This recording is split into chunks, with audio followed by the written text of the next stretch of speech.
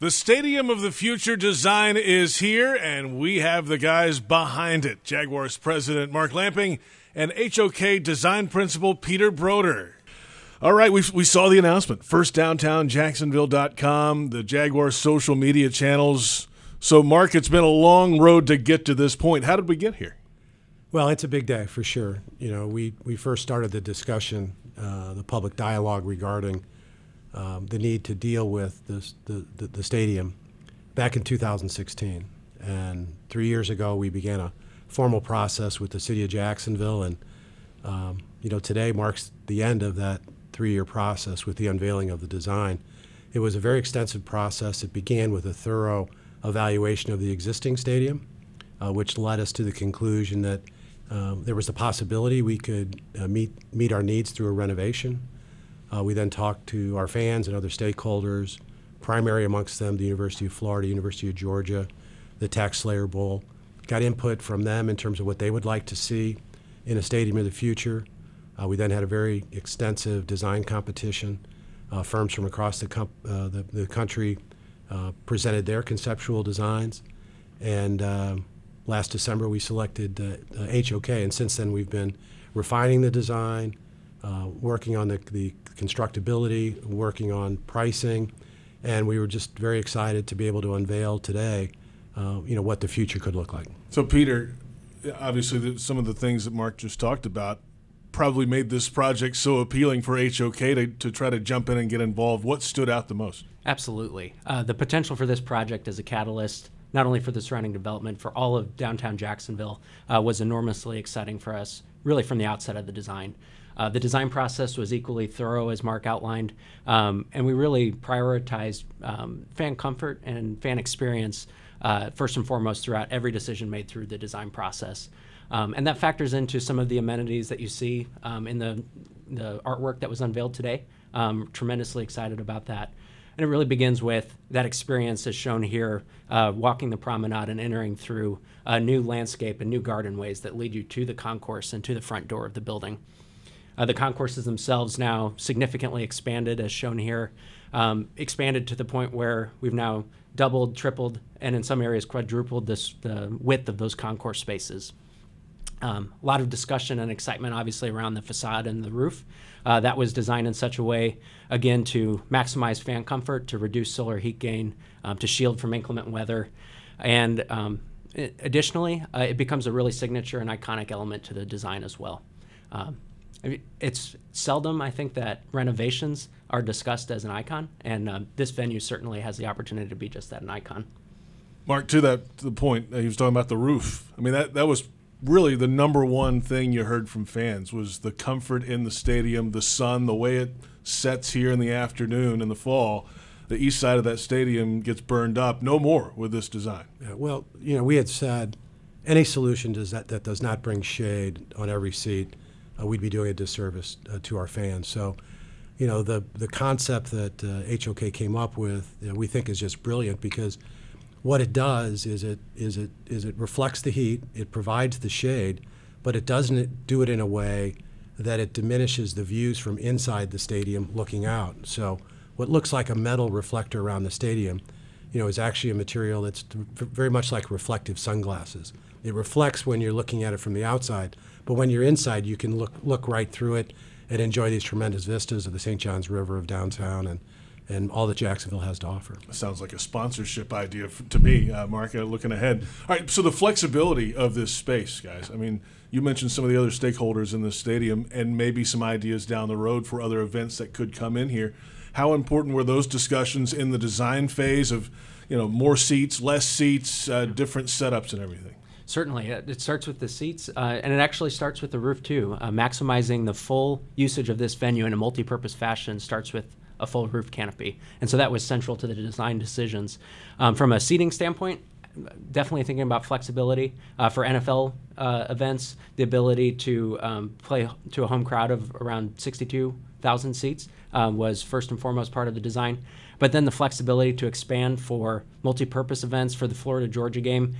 We wanted to design the expansion seating in a way that was as seamless as possible. And that certainly factors into creating a terrific fan experience for those Florida Georgia fans or attendees of any of these expanded events, whether that's the Gator Bowl, the college football playoffs, international soccer. That was certainly factored into the design thinking too, not just from a seating flexibility standpoint, but from a character standpoint too, creating a truly international stadium for soccer events.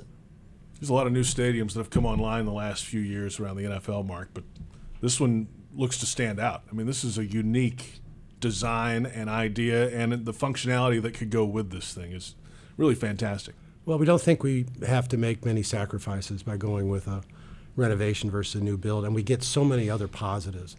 I mean, just think about the sustainability. You know, we'll be using so much fewer natural resources to make this Stadium of the Future possible, and it's significantly less costly. You know, to build the stadium that we released today, to do that on a greenfield site someplace else here in Jacksonville would cost about $2.4 billion, and the cost of the renovation obviously significantly less than that.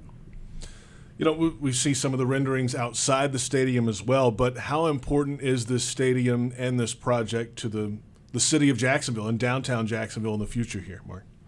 Well, I think it's critical. I mean, I think we're at a very important time in the history of Jacksonville. The city's on fire on every measure.